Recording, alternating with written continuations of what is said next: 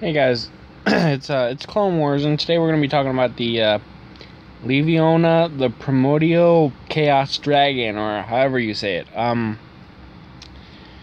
So Chaos Dragon, just a couple days after I post the Chaos Dragon deck, this comes out. So, well, not came out, but you know, it's been revealed. Doesn't say where it's gonna be from. Oh wait, yes it does. Soul Fusion. So it's going to be from Soul Fusion, whatever that is in Japan. So basically, this is a really good step up to the Chaos Dragons than just having Chaos Emperor Dragon and Black Cluster Soldier on the way of the beginning. So it's a Dark Dragon type level 8 monster with 3000 attack and 0 defense. And its effect reads that it cannot be normal summon / set, must be first special summoned from your hand by banishing 3 light and or dark monsters from your graveyard. When summoned this way, you can apply the appropriate effect based on the attributes of the monster banished for its special summon. Also, this card cannot attack this turn. You can only use the effect of Levionia, the primordial chaos dragon, once per turn.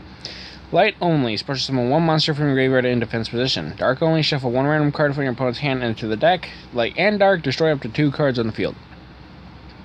So the downside is it has to be 3. Upside is it can be anything. That's pretty good. Light only, special summon 1 monster from your graveyard in defense position. So that means no link monsters. You can't special summon Borload. Let's face it, Borload is probably the only dragon you're actually using in Chaos Dragons, but we'll just preference that because it's the only dragon I really use as a link for. So, well, Borload, Borosword, or any of the Boro guards, Saruja. There you go, yeah. None of that.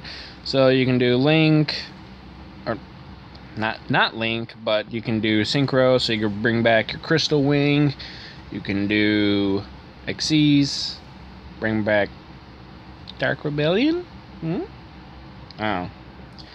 And you can bring back as a fusion, I don't know, either probably Supreme King, Starting Venom Supreme King, Starting Venom Fusion Dragon, or 5-headed dragon?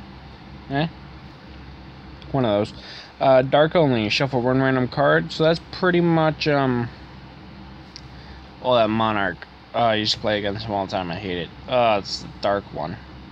The one that's not Mega Caius.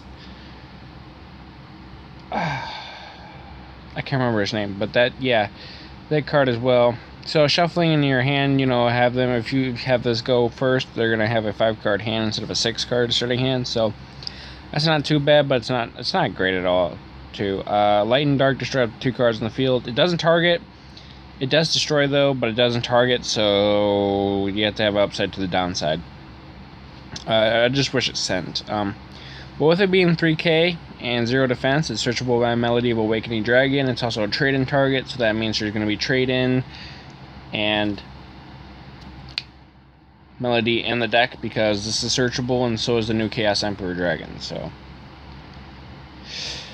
the Chaos deck is going to change just based on these 2 dragons coming out, and it's going to be great, and I'm going to love it because Chaos Emperor Dragon, I've never been able to play with it, but it's one of the coolest cards and one of the most overpowered cards in history, and it's what literally started the Yu-Gi-Oh! Ban list. So I really hope you guys enjoyed. I can't wait for this card to come out, and yeah, I will see you guys in the next one. See you later.